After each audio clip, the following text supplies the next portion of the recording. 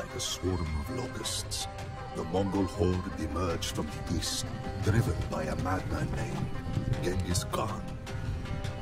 When we first heard the rumors of their approach, we thought the Mongols were but mere bands of raiders, not unusual on the steppes. But when spies from the east told us that the Mongols had utterly destroyed the Persian Empire, putting its civilians to the sword and burning its cities to ash in 3 short years, we realized that we had severely underestimated them. Not much later, our own people faced this new scourge. Our Kipchak brethren to the east fought bravely, but were easily defeated, and several of their Khans were captured. The Mongols buried the Kipchak Khans alive underneath a podium, on which the Mongol commander, Subutai Bahadur, sat to celebrate his victory. The Mongols called it an honorable death, only reserved for nobility and royalty. I believe that these Mongols are evil demons sent to torture us. Only the western part of our once mighty confederation remains, and with it, the great Cumania has become a mere shadow of its former self. However, one of the Khans, Kotyan, recognizes our peril and is rallying all of the tribes to unite against the invaders. Putting aside his pride, he has turned to our sworn enemies, the Rus, and is asking them to join the fight. They may be hostile towards us, but we have no other choice. The Mongols will scourge this earth and enslave everyone on it. Let us hope that the Rus princes come to realize that too, before it is too late.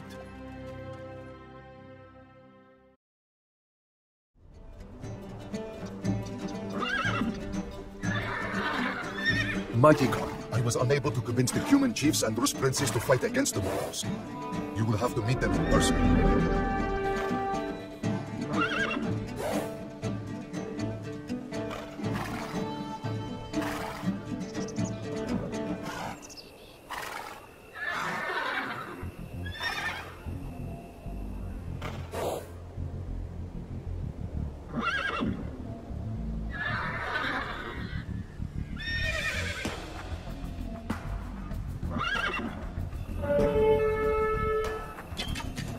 The Dnieper River will run red with the blood of Tatar and Mongol horsemen.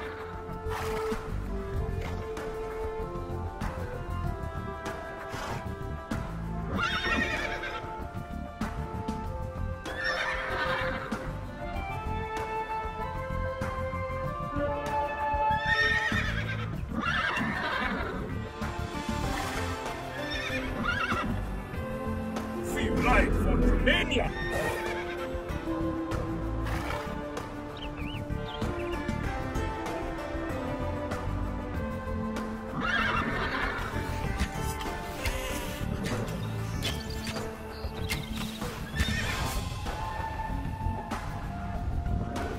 So many tribes already fell to the invaders.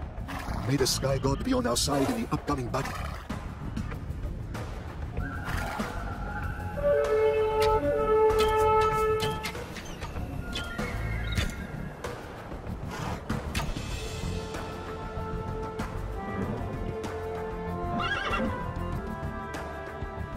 The Mongols took one of our princes hostage. Save him, and we will join your vote.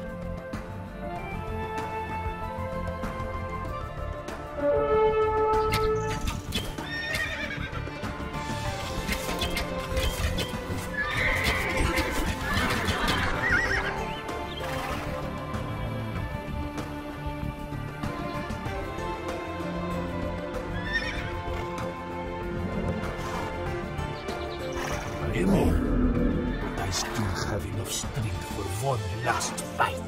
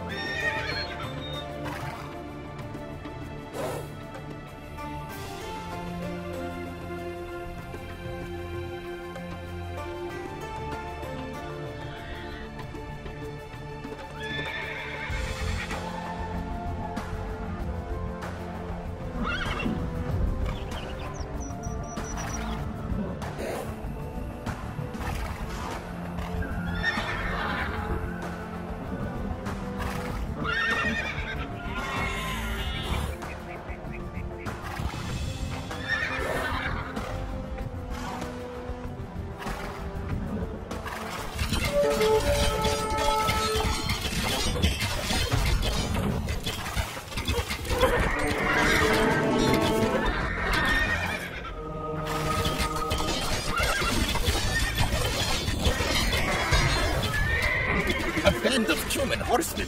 You are the last saviors that I could have expected. My father is an warned man. Free me, and my people will be in your debt.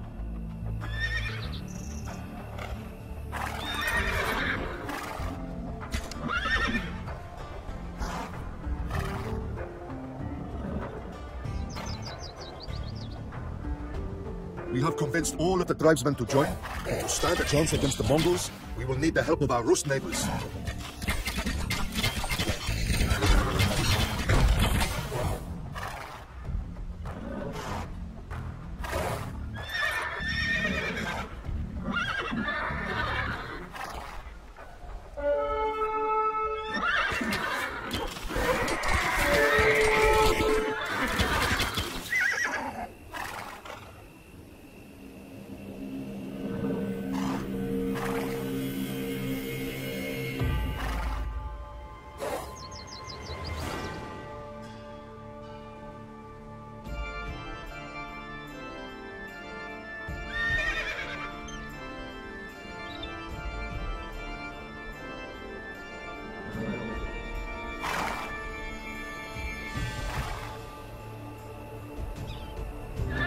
Saved our prince, and we owe you a great deal. We will put in a good word for you with our ally, Kiev. You have the blessing of the prince. Fair enough. Bring your warriors to me, and I will heal them.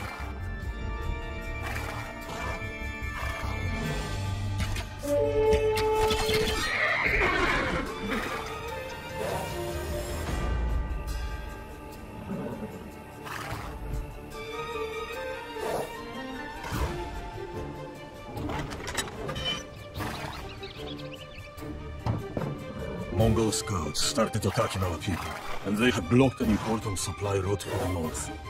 Destroy the blockade, and we will talk.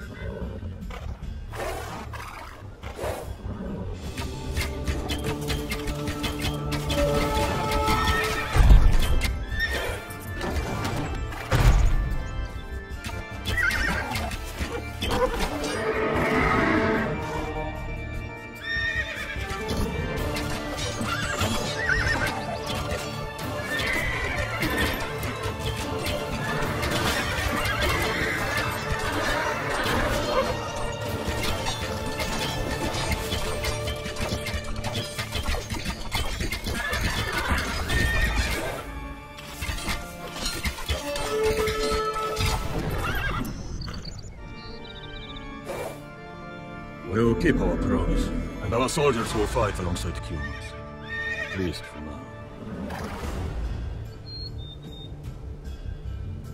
We have raised as many men for our army as we can. Now, we must destroy the encampment from which the Mongol vanguard operates. You petty nomads know nothing about sieges. Thankfully, our engineers have constructed ramps to batter down the enemy fortifications. Oh, how I would like to twist the little necks of these arrogant Rus.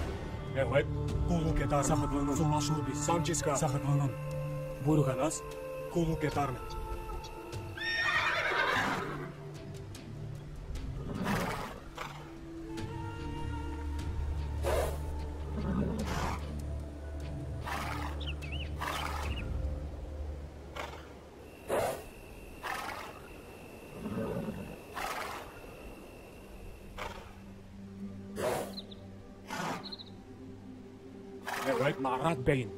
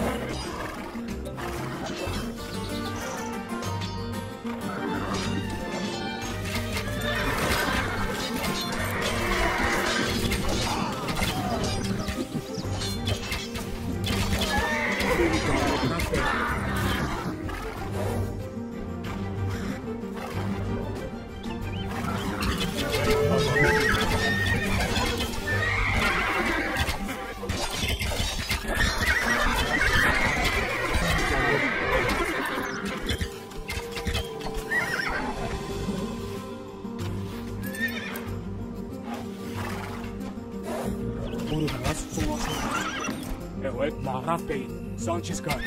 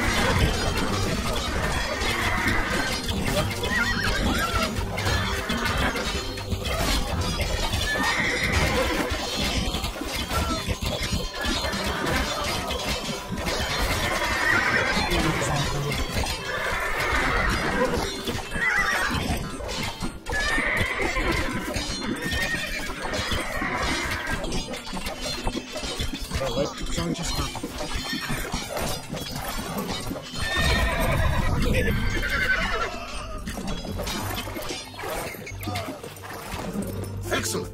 We have burned the Mongol encampment to the ground. When that army comes, we will be ready.